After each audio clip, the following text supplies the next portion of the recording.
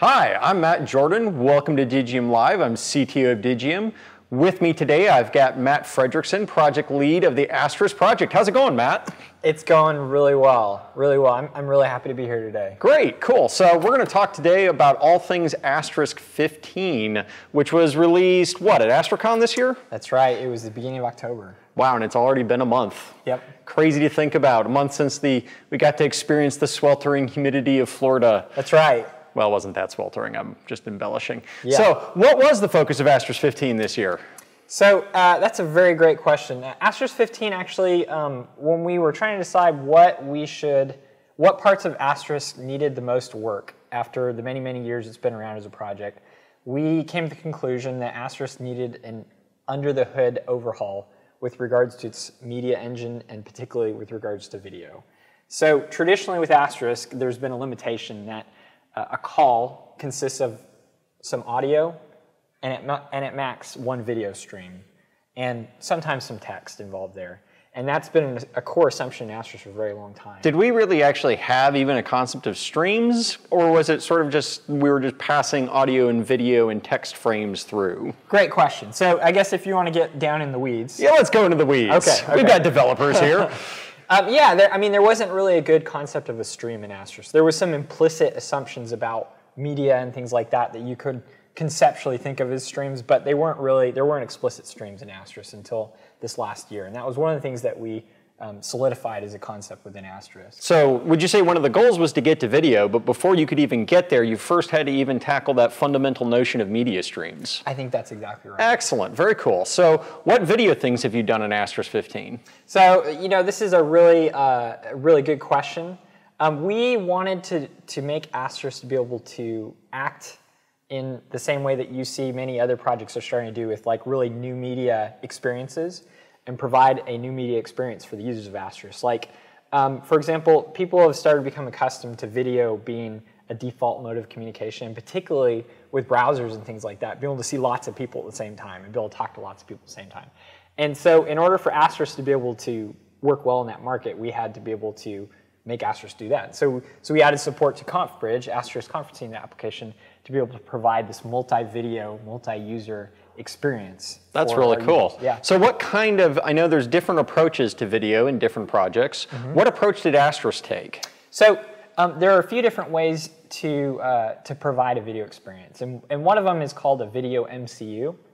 And what a video MCU does is it takes all the participants' streams, and it stitches them all together into a square up on the server, and then you have like maybe a Brady Bunch type layout, for a visualization. That's right.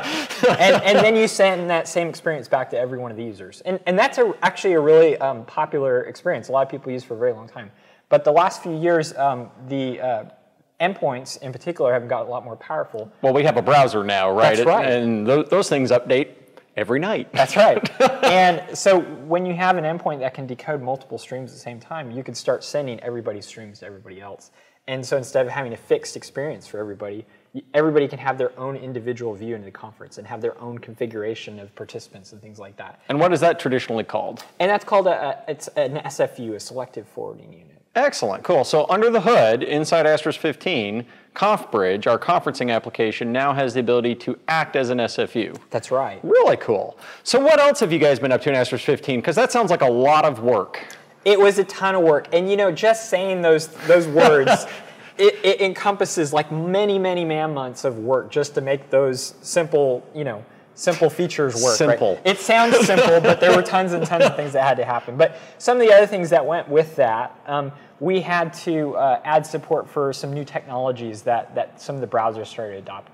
One was called Bundle. And this is a really low-level topic, but it was a really fancy way of making browsers be able to talk to each other a lot quicker, to connect media streams together a lot quicker. It was to shorten call setup times and things like that and be able to use less ports. So in a traditional sort of call setup by SIP, you would need a different RTP port for each media stream, correct? That's right. And so with the browsers, they're trying to smash them all together and interleave them over a single port. That's right. That's exactly right. Kind of like X2.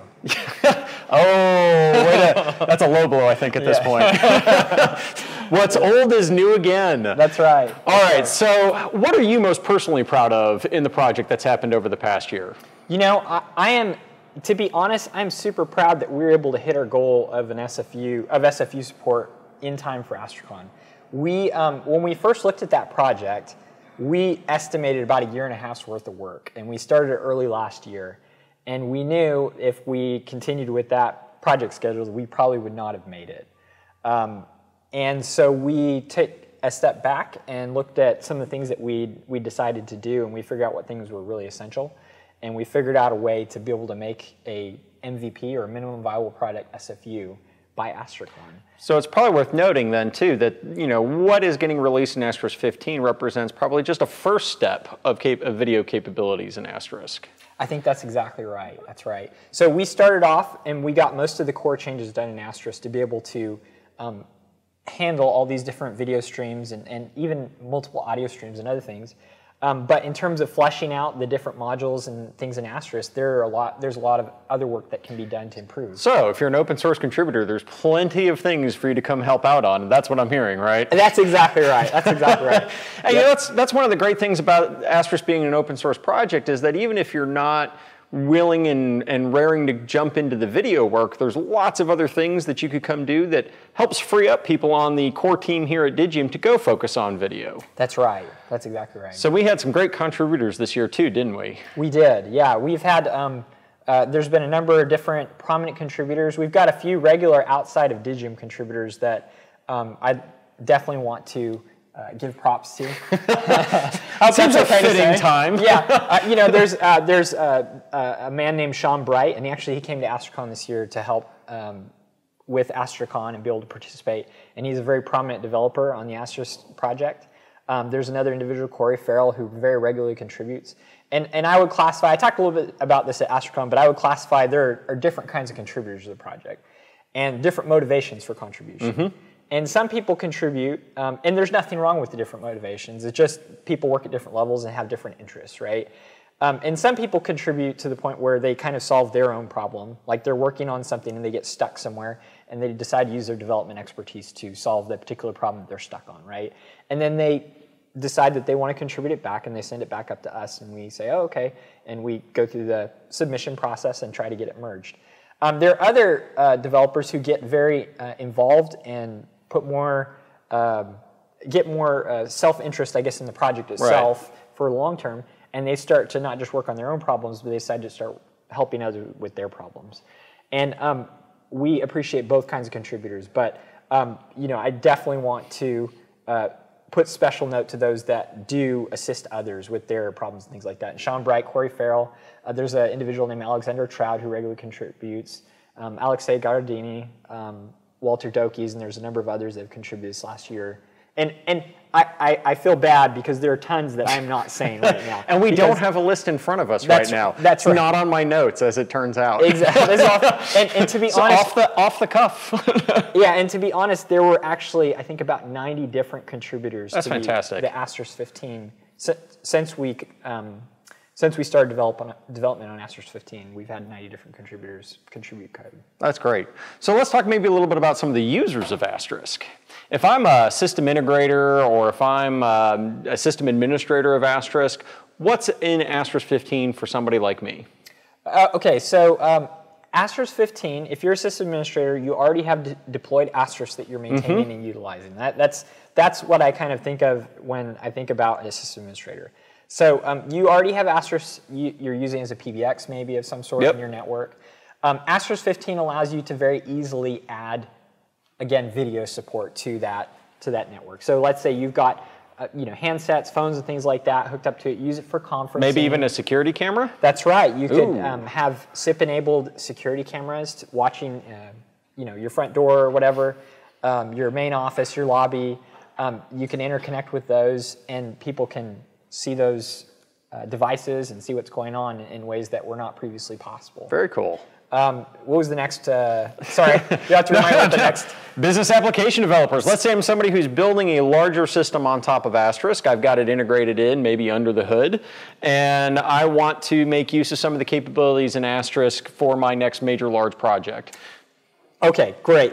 So next category is business app. Okay, so business application. Yeah, I'm repeating you. Right. So business application developers, I kind of think of that person as somebody who's actually taking Asterisk and not using it necessarily as a PBX, but as somebody who's using it as a telephony development platform. Maybe a PBX, maybe something totally different. Yes, and so in order to utilize the video support in Asterisk, we of course added API extensions so that people can, that are API developers or work at a level where you're programmatically controlling Asterisk can take advantage of that as well.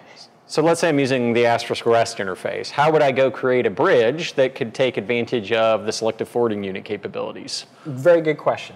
So the new, there was an extension added, or an option added to the bridge creation function. Excellent. So that, I guess, this is really going really low level, but there was an option added to the bridge creation function to be able to have this new kind of bridge. It's a new kind of bridge in Asterisk land, which involves video. So when I create it, I just say, please give me a selective forwarding unit bridge instead of, say, just a regular mixing bridge, and it gives me one with those capabilities. Exactly. Oh, that's great. And it knows kind of how to handle that new situation and takes care of all the nitty-gritty details for you. Well, that's nice. Yeah. Cool. All right, so what's next in Asterisk? What's coming up? Oh man, this is like the $1 million question, right? It's like, take out your crystal ball, figure out what's going on. You mean you just don't tell all the open source developers what to do and they all just do it magically for you? Well, that's, you say this and you know exactly how it goes because you've been there. But in one sense, what the future of Asterisk, to some extent we can plan for it and we can do things, but the other side of it too is the future of Asterisk involves people that I have not met yet. There are people that are going to make contributions and changes to Asterisk and take it in directions that I never, ever imagined it could go. So there's one side of it. And that's sort of like the catch-all answer, right? Mm-hmm. But from a planning perspective... Yeah, for the Digium core team here. Yeah. I think that at least the next year, some of the things that we're looking at are continuing to improve the video experience. We want to build out our test infrastructure to better test video. That's a big thing because... There's a lot of ground to cover in there. That's right. That's exactly right. Because there's a lot of new things that we do have some test coverage, but we want to make sure that the quality of the Asterisk project continues to go up as time goes on. And I think generally that's been the case. And part of that for us, for the new video support, is improving the test coverage.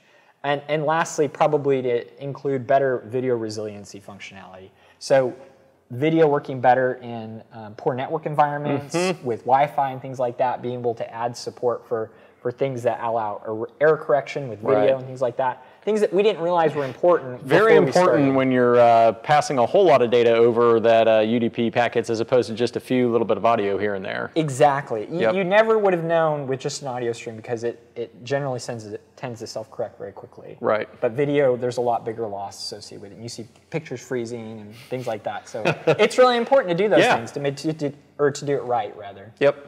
Excellent. Well, thanks, Mr. Matt Fredrickson. Appreciate your time today. Just for everybody out there, we've got a webinar coming up, Asterisk 15 Under the Hood, with the lovely Mr. Matt Fredrickson, Asterisk Project Lead. That'll be on Tuesday, December 5th. And you can find out all sorts of things about Asterisk and all more of that technical nitty-gritty detail that Matt alluded to today on video, selective forwarding units, multiple media streams, and all things cool going on in the Asterisk project. Yep. Thank you. Thank you.